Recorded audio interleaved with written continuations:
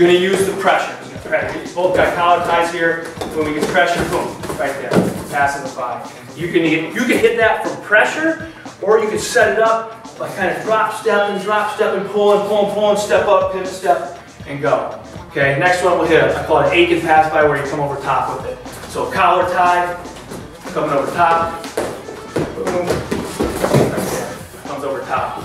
Okay, now this time, a lot of times, you hit that once on somebody, they're going to be really, really leery, and they're going to start squaring up on you. So this time we're going to use it, and we're going to use the pass by right here. He squares up. We're going to knee block. All right.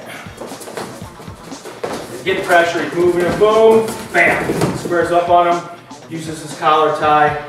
Drive. Knee block. Run him over. Do it one more time. So we're setting up a knee block. Pass by. Boom. Bam. Runs him down. Runs him down. Good.